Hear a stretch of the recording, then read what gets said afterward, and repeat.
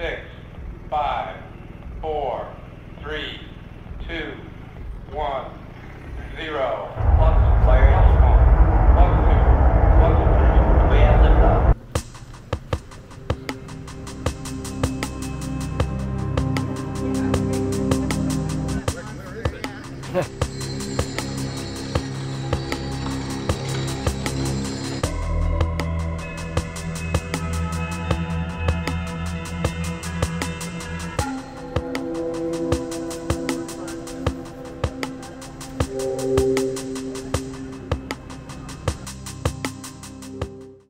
From this glass back to that bulkhead, it's about 115 feet, and then through that bulkhead on the other side there's another 35 feet of airplane, which is the tail assembly.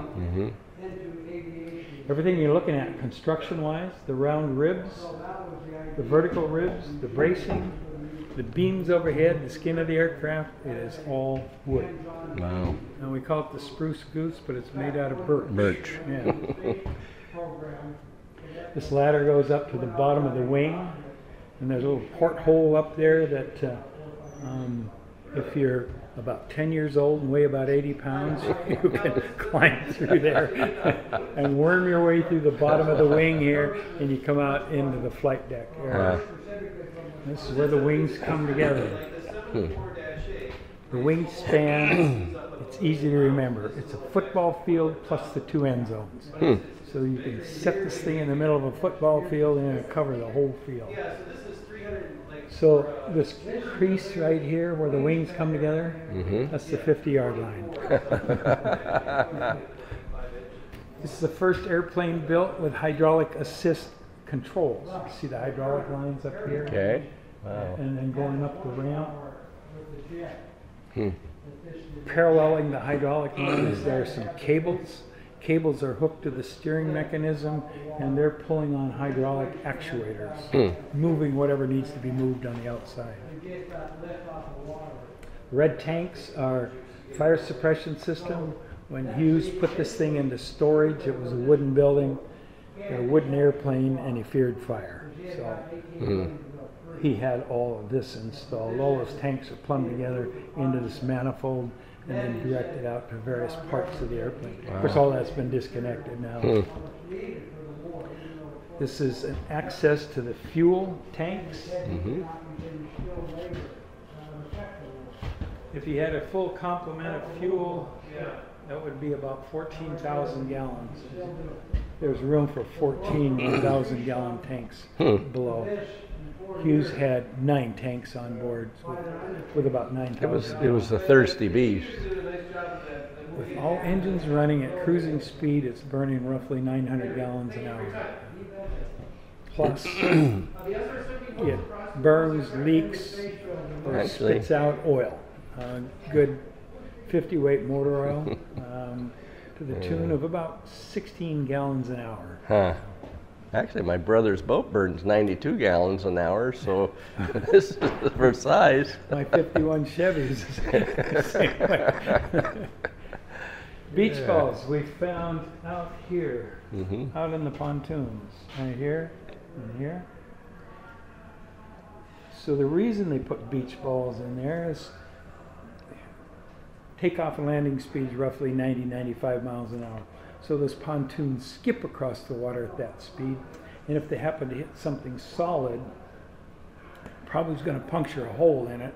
Beach balls were there to hold some of the water back and keep it buoyant, so the wingtip wouldn't sink in the water. So the wingtip sinks in the water, the airplane's a done deal. No. It's so big and heavy, you can't get it.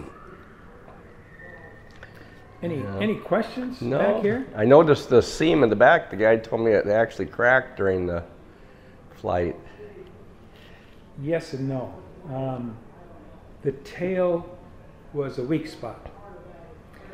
And so when Hughes lifted off in flight, there was a guy up in the tail, up on a ladder, and he said the tail shook violently, and it scared him. He came down off his ladder, sat here in the fuselage.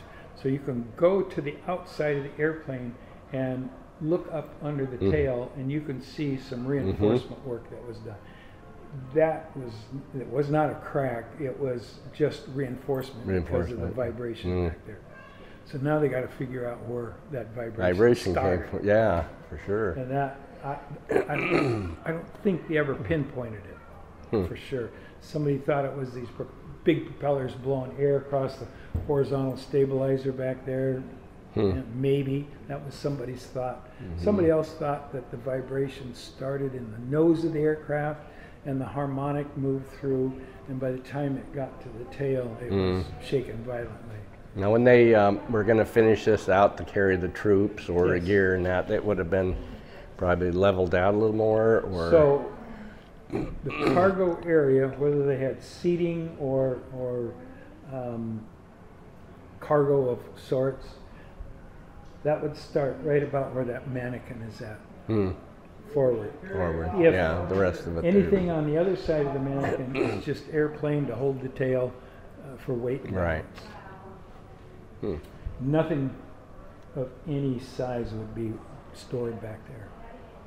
The reason that the clamshell doors aren't on it now is because before Hughes put this thing in the water for testing, he was afraid those clamshell doors would open up when he's got it in the water, flood his airplane out and sink it.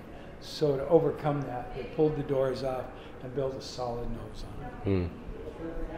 These are two big hydraulic pumps run by electric motors. They're little DC motors, big DC motors. We've got an electrical panel here that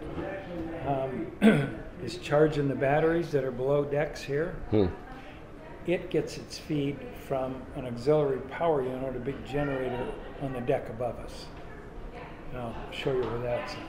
So when everything comes up to full charge, this guy's job is to disconnect that big generator on the deck above us and go on battery power. You know what these things are? They're antennas. Oh, okay. So when I first came here, I had a mentor telling me all about this airplane, and I said, I know what they are. They're antennas, but don't they belong on the outside of the airplane, under the wings or on the fuselage somewhere? And he said, you know, if your airplane's made out of wood, you can stick them anywhere. There's nothing about that signal. Yeah. When Hughes was about 10 months from putting this thing in the water for testing, his company was building another airplane called the XF-11, and he was trying to sell it to the government as a reconnaissance plane. So FA's on the ground, and he's ready to fly the airplane to give him a demonstration. And they gave him some rules or whatever. They said, when you take off, I want you to leave your wheels down, and we want you to fly around for 30 minutes and then come back to the ground. So then they could inspect the airplane. So he took off, and the first thing he did is brought the wheels up like he was told not to. Hour and a half later, he's still cruising overhead. Something went wrong with the bearing, a propeller bearing, and it started to squirt oil, and that propeller then went flat on him and caused a big drag on the airplane, pulled him down, and it flew into a house in like Burbank, California. So that destroyed the house, destroyed his airplane, and he had burns and broken bones, and they hauled him out of that wreckage. Off to the hospital he goes. So he's in the hospital for a month and a half, 2 months, comes back to this project, and he sat in the pilot seat, and he got a big anxiety attack, thought he was running out of air, and of course nobody else was running out of air, but he was. So to overcome that anxiety, actually we call it PTSD today, so they put this air handler in for him.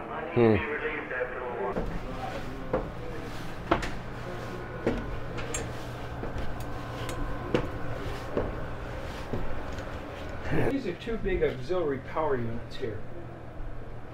Big generators. This one provides power down to that big electrical panel down below. This one provides starting power for the motors out on the wings. What runs each generator is a small aircraft engine. Hmm. It's a little Franklin engine, got opposing motors, probably just like the motor on your motorcycle. This is the wing spar. This is the strength of the wing. It's all wood, running from wingtip to wingtip, 320 feet. Remember that ladder that was leaning up? This is where it comes out. Oh, okay. It's not for me. So this is looking down the right wing. It's a long ways down there. Oh, yeah. See this little bench seat right here?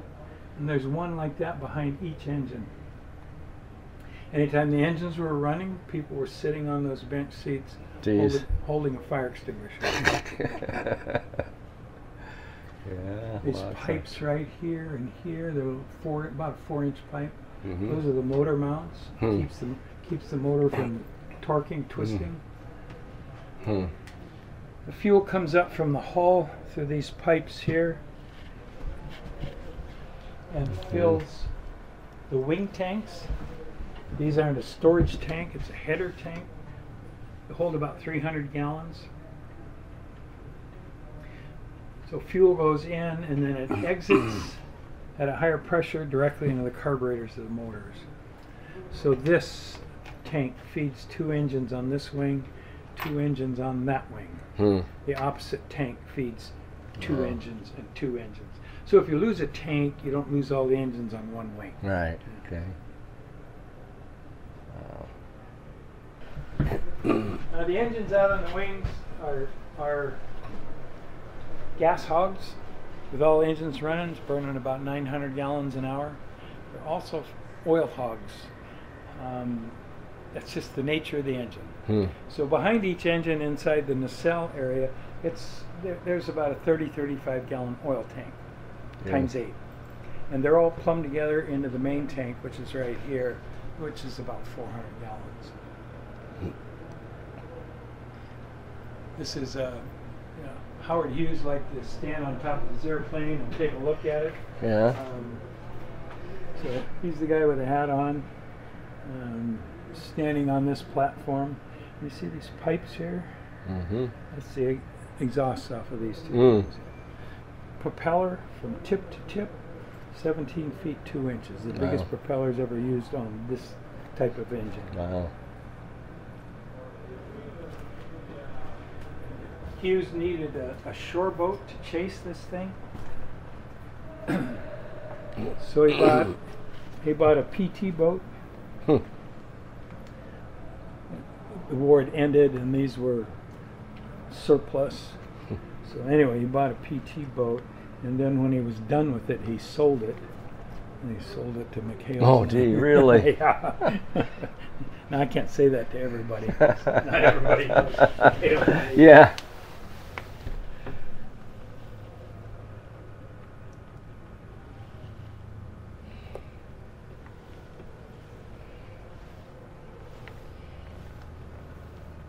Well, that's part of that's the wing there. Yes. Yeah. That's where the right wing ends. This is called VIP seating here. If you were an invited guest, a newspaper reporter or whatever, you got a nice cushy seat. The Disney Corporation cut all these panels out, took these escape hatches off, and put a plexiglass up here. They had some sort of catwalk up here, so kind of just people could walk could look in. inside. But this gives us a good picture of the engine and how it sticks out away from the leading edge of the wing. It sticks out about 13 feet. Can you imagine why it would stick out so far? Just to give it air rushing past it. Here's where the exhaust comes out, and we wanted to keep that exhaust as far away from the wing as possible. It's a wooden wing, and these things get cherry red hot and blow fire.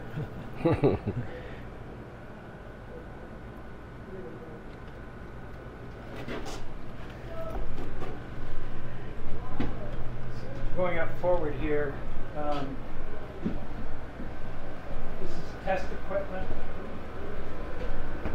These guys were supposed to be monitoring vibration sensors or stress sensors that were wired back to the test equipment here. Nobody had anything turned on. Hmm. These guys were supposed to be monitoring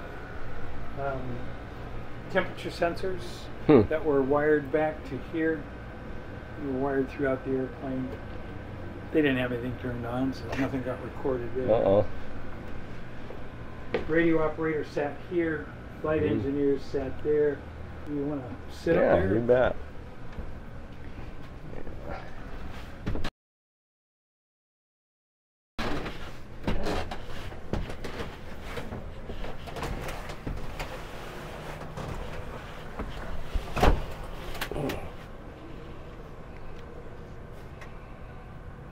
So if you want, you can stand out and stick your head up through the escape hatch.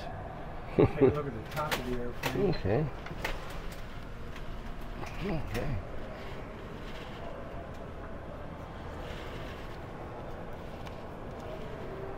Are you riding by yourself? Yeah. Yeah, I find that easier. I guess I'm hard to get along with. I agree.